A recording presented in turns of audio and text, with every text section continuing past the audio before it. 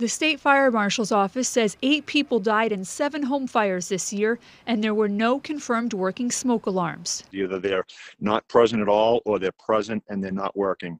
And as a matter of fact, out of the last 3 years, we can only confirm that 1 home had working smoke alarms out of the last 3 years of fatal fires. The state's Division of Fire Safety says this year, March to May, was the second deadliest 3-month period in the past 10 years for unintentional deadly fires. The State Fire Marshal says in the Granite State, an average of 6 to 7 people die in house fires a year. Across the country, an average of over 3,000 people lose their lives. It's really important that people are vigilant about having smoke alarms work and that they react immediately when they activate. The Fire Marshal's office says most unintentional deadly fires in New Hampshire start between 6 p.m. and 6 a.m.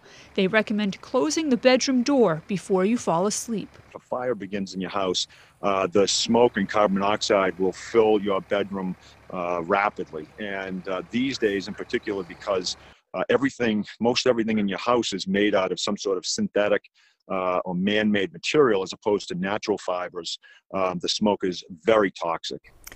Fire officials are also stressing fire safety in the kitchen. They say if something is on the stove, do not leave the kitchen, and the same applies to candles. A burning candle should not be in an unoccupied room.